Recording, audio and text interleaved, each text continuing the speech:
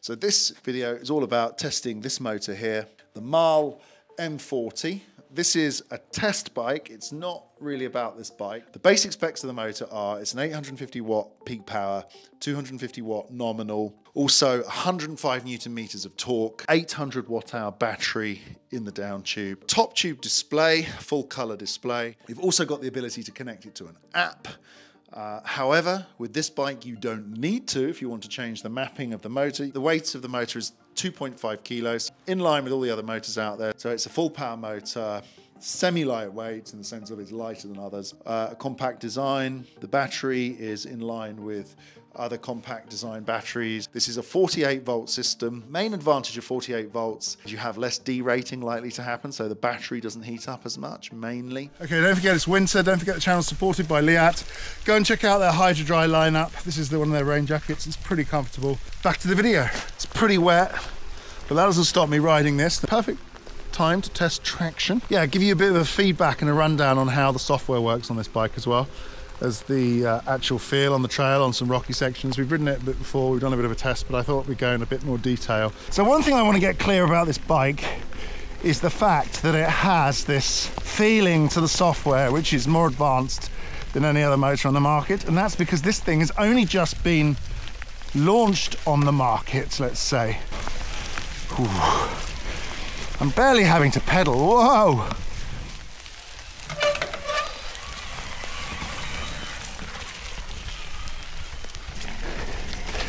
I'm reducing the pressure on the pedals here and the motor's slowing down. That tells me it's not cadence based. Ooh, this is really, really wet, slippery conditions, and it's in fact interesting to see how much this bike grips or doesn't grip, and we're going to see that on this next section.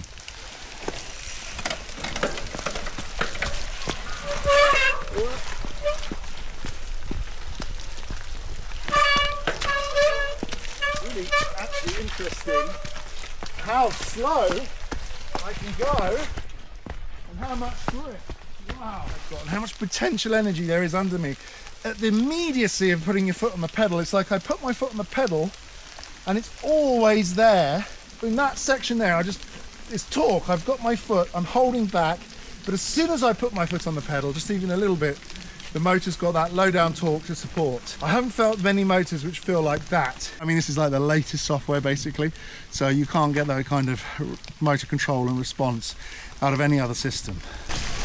Wow, such fun. Here's amazing, rocky chute, loads of grip, fantastic. Look at it, up we go, dead stop. And here we are at the technical section, which I'm now going to talk through. So I'm going to show you the difference of the software tune, how to tune the software on this bike. So with a MAHLE motor, one of the things I think is fantastic about this system is you don't need an app if you don't want to use one. So let's call it a data safe bike. It doesn't know where you live. It's basically for you, your bike. You press the power buttons together. The first tune we're going to do is where everything's at 100%. I'm going to have the peak power at 600 watts. As you can see, you press the two power buttons here on the remote and it drops you into the menu. So I can already feel a soft dirt with lots of grip. I'm not trying to win a race here. Whoop.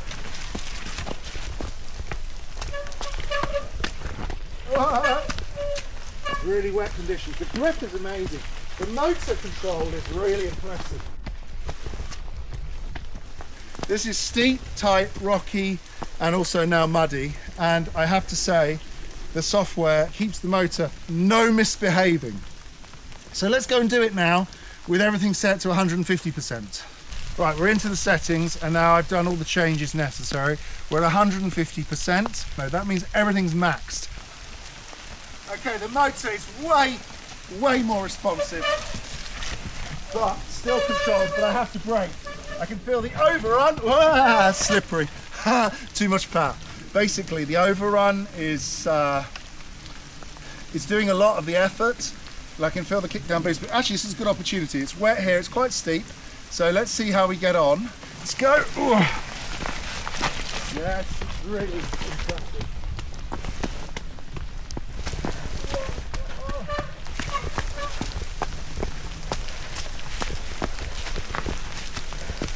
Okay, what's really interesting about this, no matter the fact that I've got a lot of power and there's definitely more motor's more responsive, I still have control, which is really impressive. And the control feels different to all the other motors I've tried. I think it's something to do with the fact that the traction is measured by a multi-pole sensor maybe, but also it's the way it delivers the power. It's easily the best delivery on the market so far. It's not the most powerful, the most rapid. I think the Bosch CX Race 6R has that. Has a little bit more rapidity on the pedal response, but this thing is definitely a more advanced version of whatever else is on the market. Right, this is a tricky point here. So what we've got here is multiple S-bends up. We've quite a slippery, steep bit at the top. And this is where we really get to see the low down torque and the torque response of this motor. Now, this is where I find the real differences between the bikes and the bike motors especially. This is like the wettest it's been for a long time. I haven't ridden in this much rain since last winter. Traction is important, especially today. So, okay, that's really interesting. It's the motor. I just did it there. I put my foot on the pedal and I could feel, I just did a little bit and the motor responded immediately. Really good torque control through the legs. Really impressed. Oh, that's slippery. As you can see, wet routes, you're always going to slip. There's no such thing as perfect traction, but the biggest thing I noticed here is how it gives you the power. Definitely, you feel the motor responding to micro inputs of torque from your legs. You just put a tiny bit of pressure from the pedals and the motor responds. If I compare this here to the Avinox and also the Bosch CXR Ace, they're all three different systems, and this one definitely feels like the most advanced, with the most response coming from the CXR, and the Avinox is like, it's got a lot of power, but it feels like you're not controlling it so much. It's all about, can you do the settings in the computer right so the motor does that for you without any stress. I think that's a real difference that you notice. This is all about organic, under your leg control. And we're back on the bike. I mean, I'd expect it because it is the latest motor to be launched, but I don't think, unless you've got one of these motors, you're really going to know how it feels. You can guess, and I know brands bench test against each other, but the bike, by the way, is fantastic. I would definitely buy this bike. Take this over an Amflow any day, also over T-Wing, probably take it over any other bike that I've seen recently. I'm gonna have to ask if they can send me one to have for a long-term test, because the grip is amazing here. Last corners, slow, responsive torque.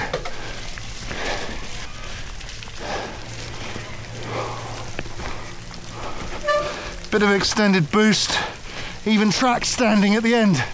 This motor. Somebody flying up there. How can they see anything? At 500 meters in the cloud. First of all, the climb. This climb has everything you need. It's steep in the right places. It's got tight switchbacks. It's missing some extremely rocky climbs, but I don't think many people ride those conditions that often. What it has got, it's got all those things which test this motor to the max. I will say one thing.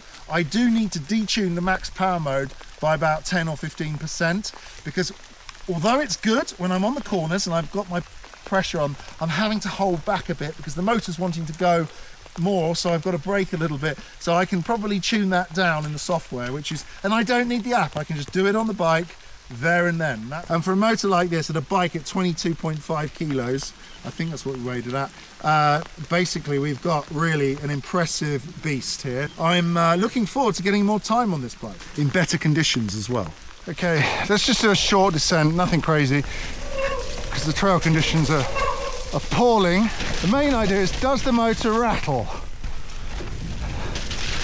And the answer is no, it's dead silent. This whole bike is actually quiet. Very manoeuvrable, very trail or mountain, bit of enduro if you want. Very, very good into the corners. Ugh. Wow.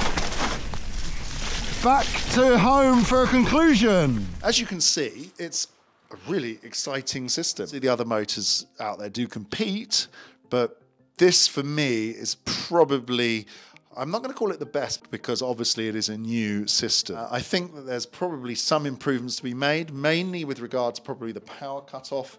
Once you get past 25 kilometers an hour, it probably needs a little bit of a softer ramp off there. But apart from that, overall, you know, the battery design, it's not a fast charging system. To fast charge, the batteries have to charge at more than 4 amps. This charges at 4 amps.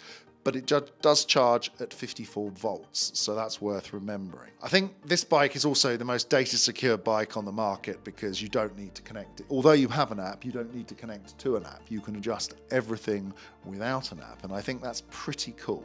As regarding how it rides, well, as we saw, you know, it is very much centered on an analog and organic feeling coming from the legs. No digital settings really involved, apart from just changing the parameters of the motor.